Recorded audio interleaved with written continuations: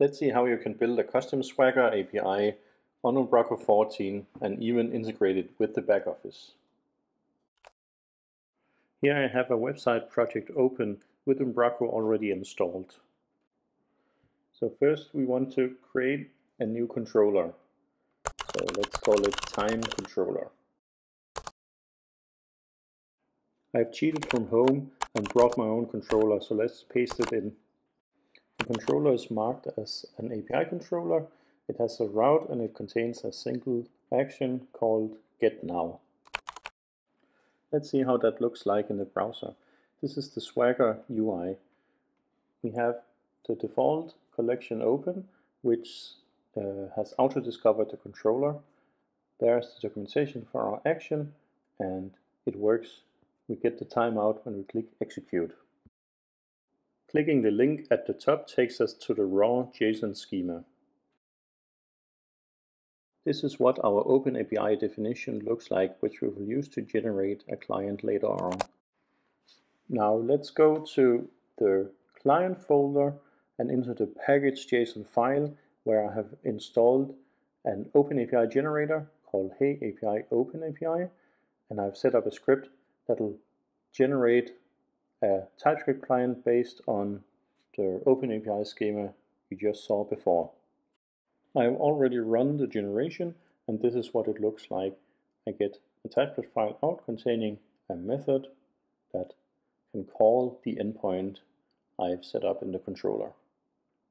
I've also set up a single extension with a dashboard, and let's see how that looks like. So this is the lit element, and if we go to the browser, it looks like this, and it can show a notification. All right. Let's go back to the code for a minute, and let's try and get it to call the endpoint we just made.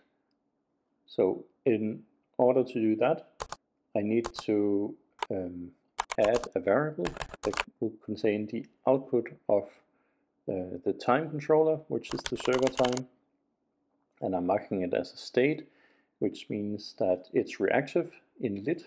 We need to add it to the render method. It will be a paragraph tag, simply displaying the time, and then in my onClick callback, which is bound to the button already, I will import the function that the generator has called getAPI v1 time now, and I'll save it to the server time property that I've declared further up in the file. We also need to, because this is an async callback, we need to let lit know that there's been an update to one of the properties. We can do that by requesting an update. Let's try and build the solution. So we get the latest files in the browser. There we go, and back to the browser. You should now see the time being shown in the dashboard.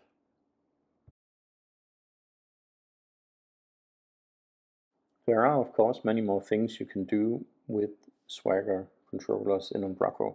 If you go to docs.umbraco.com, you can find a tutorial on how to extend controllers further on.